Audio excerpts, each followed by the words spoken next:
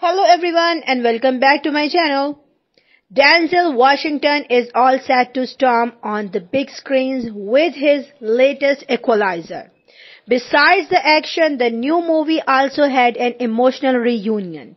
Dakota Fanning, who worked with the award-winning star in 2004's Man on Fire Act 10, has shared the screen again with him after almost 20 years.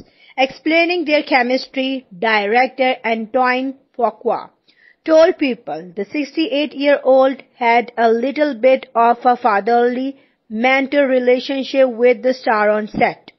However, the filmmaker added, but also Dakota is very competitive and obviously, as a child, her first experience with Denzel Washington is very powerful, emotional.